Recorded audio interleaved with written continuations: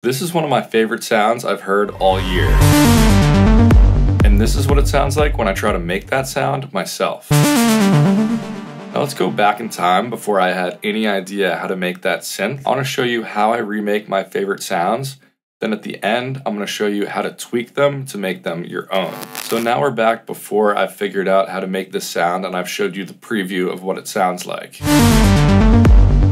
So I'm going to try to make that main lead sound you hear. So let's put 30 minutes on the clock and see if I can finish it before then. Before we start, it's a few days later now and we actually just hit 100,000 subscribers. So I wanted to give you guys something to celebrate. For bigzsounds.com, which has all my sample packs and preset packs, I'm doing 50% off everything. All you have to do is type in the code 100K at checkout. Then for bigzcourses.com, which has my new music production course, I'm also doing 50% off. But for that one, you have to use the specific link down below for it to automatically apply the discount at checkout. It's awesome that we've built this community of 100,000 people now that like to fuck around and make computer music. So thank you guys so much. I'll remind you of all those details at the end so you can just keep watching the video. Anyway, back to making this synth sound. I threw my headphones on so it's easier to hear everything in the sound design. Let's start the clock right now. So there's really 4 steps to remaking a sound. And the first step is the setup. So in the song, I've already identified like what part I want to reference for the sound, which is this part right here. So I'm just going to loop that one part so I can continually reference that back and forth. So now the first thing I need to do before doing anything else, even with this initial serum preset, is just get the notes in there, get the right MIDI notes in there. So here I'm just listening back and forth to the original track to copy down the same melody. Obviously that's the wrong octave, and the reason for that is I always want to use the notes in the middle of the keyboard and change the octave in the synth, not in the MIDI notes. Later, when I'm finished this preset and I'm making a new song and I'm scrolling through presets, I want all of the new presets that come up to be in the right octave already. So I don't want anything to be like way too low or way too high when I'm testing out new sounds for a song. So now everything is totally set up. I can easily move back and forth from the reference to the synth and test out things to make this sound. So the second step here is to shape the sound. I'm going to use this envelope down here and also just a filter in the effects section to try to figure out what the shape of the sound is before we figure out the tone or the effects or anything else. Like, is it a really short, plucky sound? Or is it more atmospheric sound with a really long release? So this is where I always start when it comes to sound design. So let's bring that back in and try to figure out the shape of this sound. So it really sounds like there's not a sharp attack to it. There's a smoother attack. So I'm going to move this up. Also, it's a lead sound, so we want it in mono down here.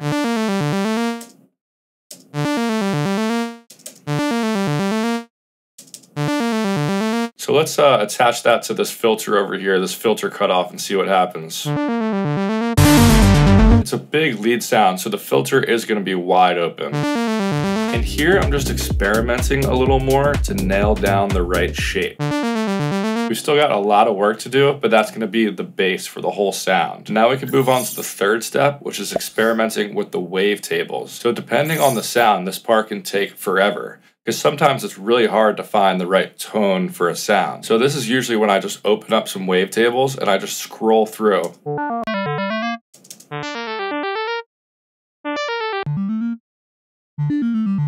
And try to find one that matches the character of the original sound. Now, luckily for us, a lot of sounds in electronic music are just saw waves. In this case, it really sounds like a saw wave to me. A good way to test this is we can open up an EQ in the master bus and really look at what this sound is doing. So I'm just going to take out the bass and try to focus on this sound. Now, if we go back to our synth, that's definitely the wrong waveform. So let me go back to a saw wave. So I'm just go to basic shapes. Then I'll go to saw wave right here. So let's look at this waveform now. Now, if I'm looking at like the peaks, the individual harmonic peaks of the frequencies in the original song, it does look like it has similar characteristics to the saw wave. So I think that's a good starting point right there. But depending on the sound, this step can get really complicated because sometimes it's a mix between two different waves that you have no idea to try to find the right character for the sound. Or sometimes you're using like FM synthesis, like I could do FM from B to try to find a different type of sound. But luckily in this case, it really just sounds like it's a straight saw wave. So I'm just gonna stick with that for now. Now, another main character of the sound I'm hearing is there's definitely white noise or some kind of noise involved. So I'm gonna open up this noise filter. And first of all, you can see in Serum, when you open up a noise filter, let's go to bright white noise. There's all this low end white noise. And that's just gonna make our sound muddy. So what I'm gonna do in this case is just send this sound through a high pass filter. So I'll go to high, then I'll set up this filter to only go through the noise oscillator. So you can see I can cut off the low end of that noise doing this trick. So let's have this envelope also affect the level of the noise envelope. And let's just see how that sounds mixed in with the main oscillator. And we can cycle through some different options for sounds. I like this alpha and Z noise. It's kind of like a really thick white noise. So let's just go with that for now. So now we have a solid base for the synth sound. Now we can move on to step 4, which is adding effects and fine tuning. And this is really the most important part, is where you take your sound from being cheesy to actually sounding professional. So I haven't added any compression or reverb or delay or anything yet. So let's just start with some basic multi-band compression.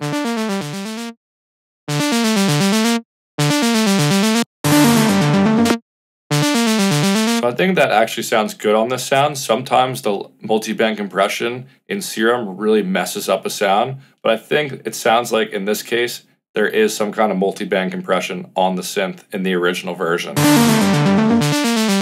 And we're gonna need to tame some harsh frequencies that I'm hearing later. Let's just start with that for now. And I'll add a reverb and delay also.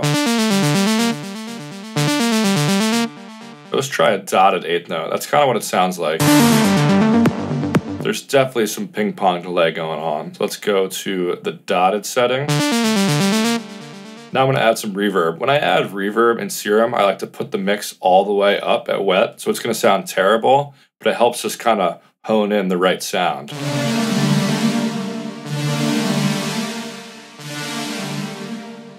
And I just spent a little more time here dialing in the reverb. Now let's mix that in with the original signal.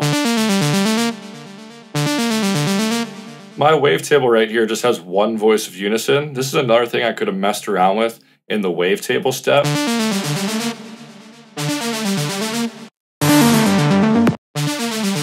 But honestly, in this case, it actually sounds like the lead just has one voice of unison. But what we can do in the effects section is make it a little wider. So I'm just gonna use this dimension expander to widen it up a little bit. So that's sounding pretty good. I'm just gonna reference back and forth with an EQ to check out the tone, because the tone just feels a little off. At this point, I knew I was getting closer, but in sound design, it always comes down to small changes that can take the synth to the next level. So first of all, I'm gonna match the volumes by turning this up. Now you can see the low frequencies of the leads are matching up in volume.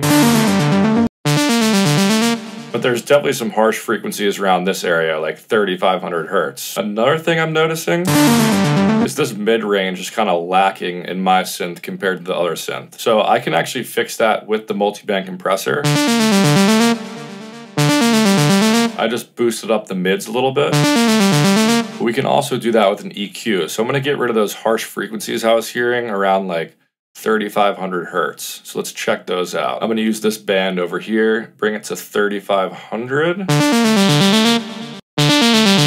And actually for now, I have a second screen over here. I'm just gonna move this EQ over the second screen. You guys won't be able to see it, but just know I'm referencing what the frequencies are looking like on that EQ.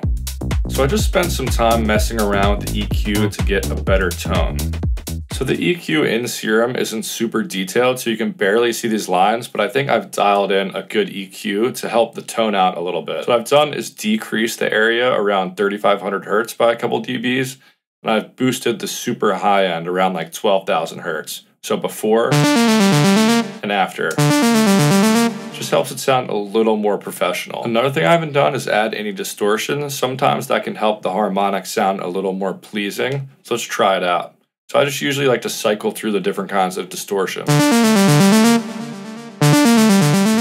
Here I'm just testing out all the different types of distortion. That distortion sounds pretty nice actually. It makes it sound a little grittier, and that white noise is running through it too. At this point, I just spent some extra time fine-tuning all the effects. So I've gone back and forth messing with it a little more, and I really like how everything's sounding. So obviously there's a couple more things we have to do. In the original, the cutoff of the filter is being automated, and I think I'm hearing the notes glide into each other. So I'm going to go down to this portamento function.